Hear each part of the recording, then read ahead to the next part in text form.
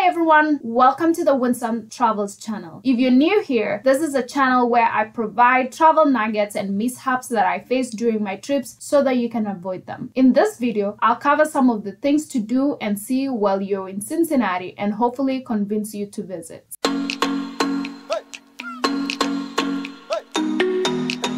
Cincinnati is the third largest city in Ohio and the 66th in the US. It is located in the southwestern part of Ohio and about 100 miles southeast of Indianapolis in Indiana and about 200 miles southwest of Columbus, Ohio. It is also about 500 miles southwest of New York City and about 300 miles southeast of Chicago. It is known for its diverse neighborhoods, cultural attractions, and sports teams. If you're planning a visit to Cincinnati, there are many things to do and see. Some popular attractions include the Cincinnati Zoo, the National Underground Railroad Freedom Center, and the Cincinnati Art Museum. Other points of interest include the Great American Ballpark, home of the Cincinnati Reds baseball team, the Packer Stadium, home of the Cincinnati Bengals football team, and the newly built TQL Stadium, which is home of the FC Cincinnati soccer team. Cincinnati has a rich history dating back to the late 18th century.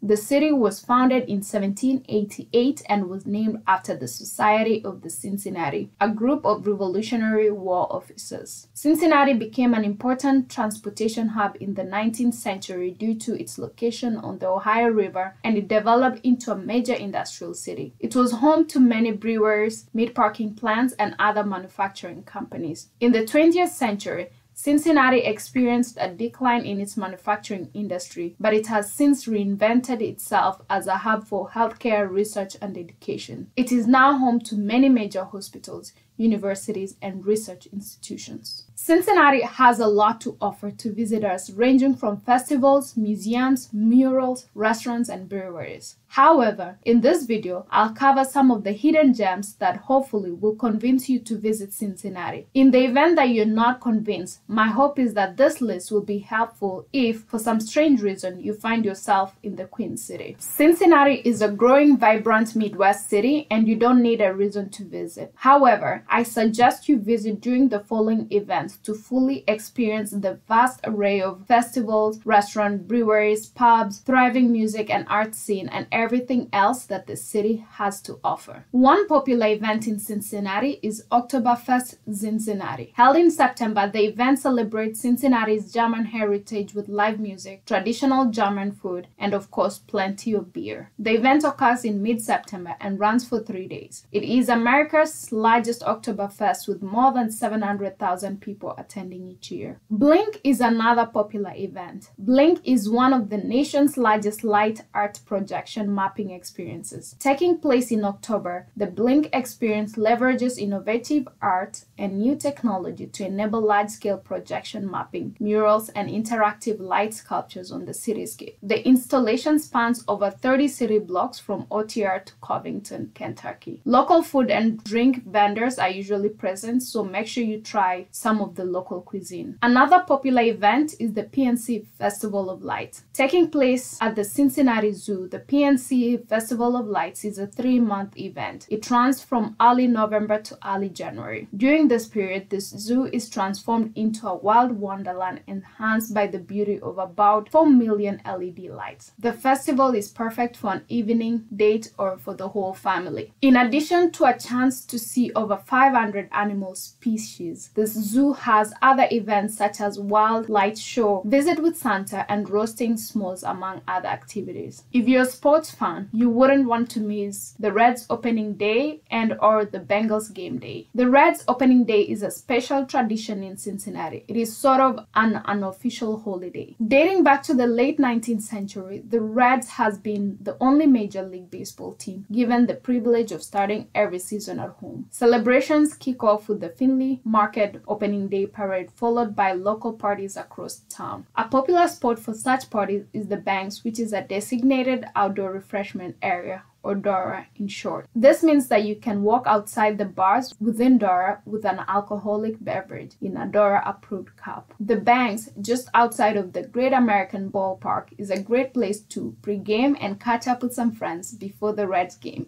You can also catch the free streetcar, the Cincinnati Bell Connector, if you would like to pregame in a different part of town within the city. You would not want to miss a Cincinnati Bengals game if American football is your cup of tea. The Bengals are currently the reigning champions of the American Football Conference, FC North, and were finalists in the 2022 Super Bowl season. During a game day, the atmosphere at the Packers Stadium is electric. There is plenty of entertainment through the concourse, live music, activities for kids, photo ops, and lots to eat and drink. The stadium is easily accessible and walkable from most of the establishments in downtown. If you're driving into the city, you're better off parking across the river in Covington, Kentucky, and taking the $1 trolley or walking across the Roebling Suspension Bridge. Other events that are worth checking include the Taste of Cincinnati, which is a food festival held in May that features more than 50 local restaurants offering samples of their best dishes. Another event that's worth checking out is the Cincy Beer Fest, which is an annual event held in February and features more than 500 different craft beers from around the country. If you have time to explore the city, I would advise that you visit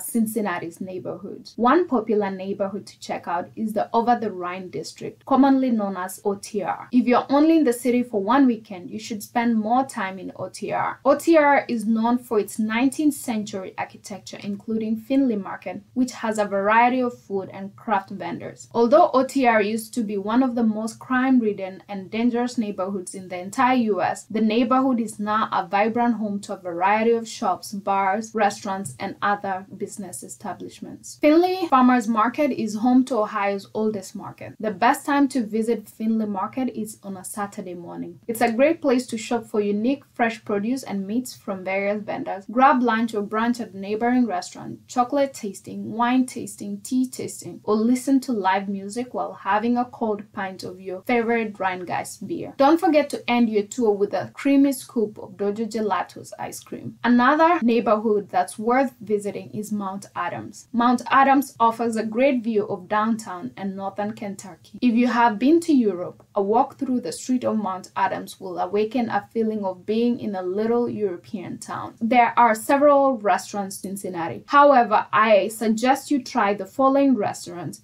because they offer a unique experience, they're unique to Cincinnati, and they offer a better bang for your buck. We have the Vinoclet Winery, which is located about 20 miles from downtown Cincinnati. Vinoclet Winery is Hamilton County's only working winery as of the time of this recording. It has over 12,000 vines across 30 plus acres of rolling hills and cones. A dinner at the winery includes wine tasting, a bottle of wine of your choosing after the wine tasting, grilling your own choice of meat as part of a 3-course meal. If you're lucky, you could catch a band playing live music or a Shakespeare play. Additionally, the winery hosts the Vinoclet Art Wine Festival for a weekend, which runs Friday to Sunday in early September. At the festival, 15,000 visitors get to enjoy great wine, art, live music, and food in a picturesque setting, while more than 40 artists exhibit and sell their work each year. Another restaurant worth trying is Alfio's Buon Cibo, located in Hyde Park Square. Alfio's offers Italian dishes with an Argentinian twist in an intimate setting. Alfio's is by far one of my favorite Italian restaurants in Cincinnati. The place is always booked, so make sure you make your reservation early in advance. Another amazing Cincinnati restaurant is Taste of Belgium. Unique to Cincinnati, Taste of Belgium offers Americanized Belgian food or Belgianized American food. It is known for its waffles, chicken, and beer. Known for its bistro style, Taste of Belgium has locations in various neighborhoods of Cincinnati. Cincinnati offers a lot of options for an evening or a night out. You may have noticed so far how we love being in this town.